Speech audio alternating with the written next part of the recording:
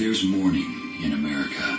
This viral ad put a new group called the Lincoln Project on the political map, not because it has been viewed almost 3 million times. Under the leadership of Donald Trump, our country is weaker and sicker and poorer. This was an attack from members of the president's own party, and he responded by attacking them well after midnight on Twitter.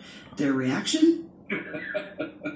Republican operative Rick Wilson is one of the founders of the group. He says the ad did exactly what they wanted. Every day Donald Trump is distracted. Every day Donald Trump is running around like a crazy person, doing the things that he does when a tweet gets in his head or an ad gets in his head. His campaign is not focusing on beating Joe Biden. Every day he's thinking about us. He's not thinking about him.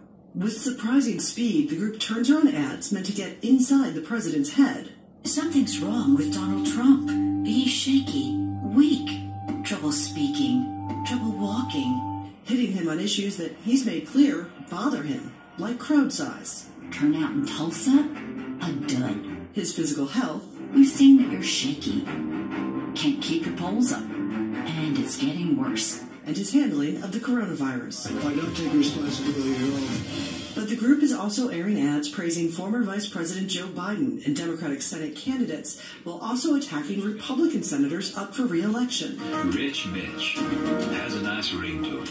That's drawing criticism from other Republicans. But they're doing it not only to oppose Trump's re-election, but to flip the Senate to Democratic majority control. To say that you have to, give the Democrats control of the Senate because you oppose Trump, that makes no sense. Thank you very much. But Wilson says it's a kind of insurance policy.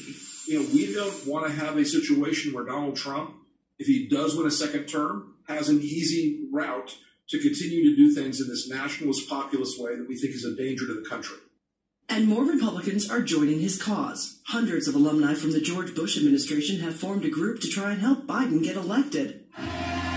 The Trump campaign says it's further proof the establishment is working against them. This is highly unusual. Members of a political party turning against its own leader, openly and in public.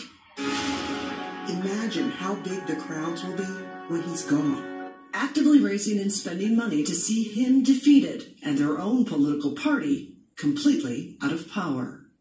Patty Culhane, Al Jazeera.